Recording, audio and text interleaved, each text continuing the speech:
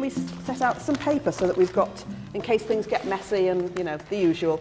It's a general science course, and it's been held for the people that attend this Oakfield Day Centre. They're all learners with learning disabilities. It was all our ideas to do it.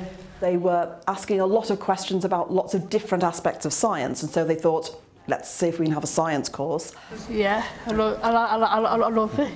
Because you learn things and that. So we once used a magnet to get the paper clips out. You always feel that science is hard, but actually the way that we work it, we break it down into activities and experiments, and they very quickly found that science doesn't need to be hard at all.